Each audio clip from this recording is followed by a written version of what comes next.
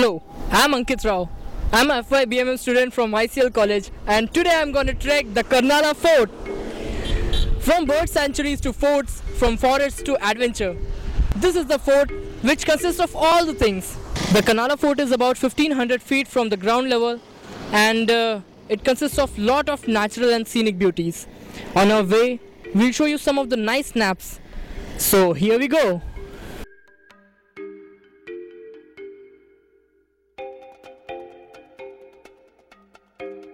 Right now we are on our way to Karnala Fort, and the place I am standing is the Karnala Bird Sanctuary.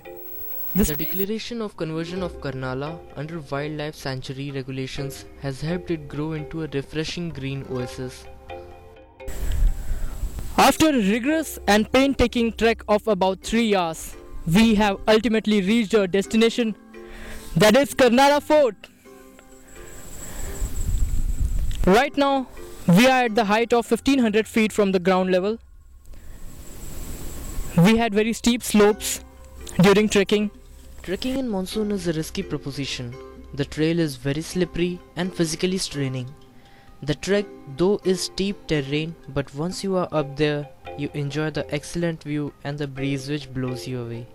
As we have moved to our destination of the Thumb Fort, that is the Karnala Fort, I'll tell you some more facts and information about this fort after we reach inside the gate.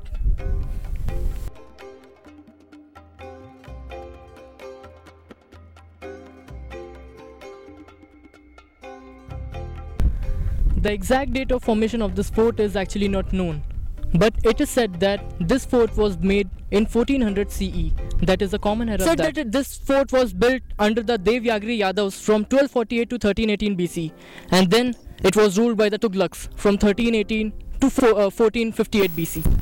Karnala Fort was a fort which was considered of very strategic importance because it connected the Bow Pass, which connects the interior of Maharashtra, that is Vidarbha.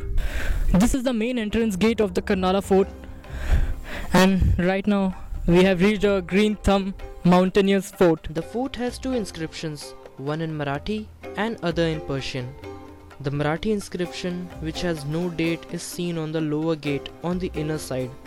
Its words are indecipherable. The Persian writing is on the upper gate, which reads Sayyid Nuruddin Muhammad Khan of 1735 CE and probably dates from the Mughal period. After the Nizams took this fort from the Gujarat Sultans, the Gujarat Sultans took help of the Dom Francisco, who was actually the commanding officer of Portuguese. This fort had been long ruled by the Portuguese, and then comes to the story the great Emperor Shivaji, who started ruling this fort in 1670. After this fort came under the rule of the great Emperor Shivaji, he did a lot of beautification and fortification so that it can be protected from the Britishers as well as from the Nizams and the Portuguese. This is the main gate which connects to the fort.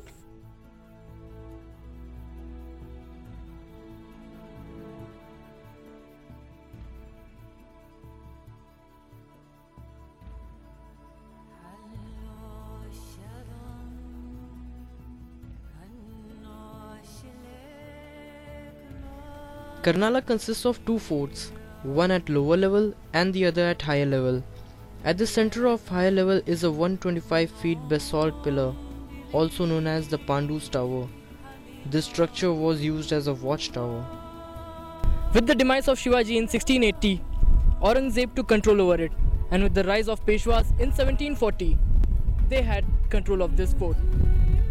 But in 1818, Prodder, that was the name of British commander of East India Company, took control over this fort, and from that time onwards this fort was under British control.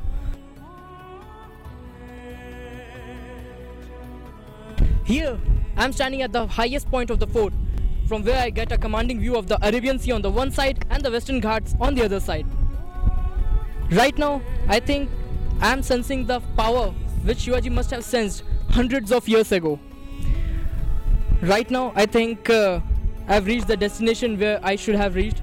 With my documentaries later. This is Ankit Rao signing off. Bye bye. Take care.